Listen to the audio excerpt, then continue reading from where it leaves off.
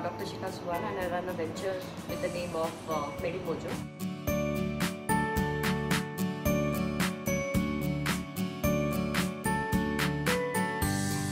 In this concept, individual can store that hard copy records in a digital formats and get analytics on that through Medimojo platform. Becoming an entrepreneur was the only choice probably I had. I couldn't have done anything else except becoming an entrepreneur. So I started right after my PhD from IIT Kanpur, but that was a very non-digital kind of platform that I worked into, B2B consulting space where we did research and analytics.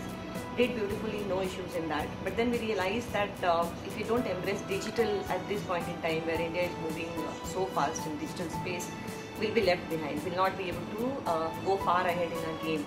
So last year we decided that can we do something again in healthcare space, but we put digital in that, and then if we are able to scale that high, and that's where Medimojo came into picture. So we are working on this for last 1 year right now. Getting good team was the biggest challenge, I would say. So I was lucky to get a great co-founder who's a very old friend of mine for last say 20 years. So that was a big boost when having a friend as your co-founder. But building again different segments and different verticals in the own organization is the biggest challenge, because I feel that still we lack somewhere that everybody wants to get into a settled kind of job, and getting into startup in terms of job is still not very fancy at this point. It's picking up, definitely picking up last couple of years, but still it's very difficult to get people, good people coming and joining a startup. Digital boom is a total blessing. I mean, this is such a big blessing that we feel that we are privileged to be in this time of the year and in this time that India is moving. You are so well connected to a lot of people. You are able to get your team, you are able to connect to people, funds, everybody, your users across world, across India, wherever you want to do, only because of digital. If you are available on all the social medias and you are able to connect to different set of people, this is such a wonderful thing to be. Digital India has helped everybody, but I would say the one group which is most benefited by this boom in digital India is women. This has given wings to the women. There are set of people who has got benefited, work from home, females, Right now they are able to come back to the forefront of the job market only because of digital India. So much of work is available which can be done even if you are in the house, but you need to be just connected to the world.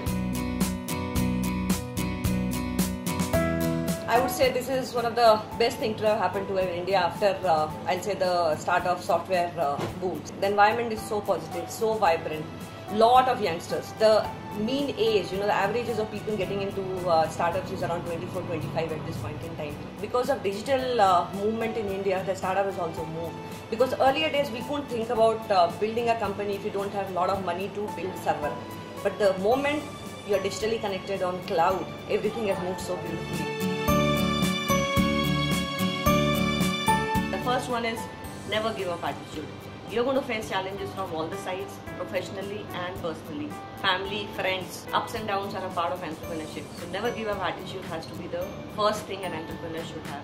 The second one is risk-taking ability, because you are doing something which is you are passionate about and you are doing it. So you are taking risk on a lot of fronts. On your finance, on your time, on your energy, on your family side, you're taking a lot of risk. Dedication and hard work, there's no shortcuts. Absolutely, there's no shortcuts. If people think that entrepreneur is easy game and you are on your own boss, but becoming this own boss is all the more difficult because you will not have time. You are on your toes 24/7. Networking abilities. You should be able to sell yourself. You should be able to sell your own brand yourself. You can't hire somebody to sell it for you.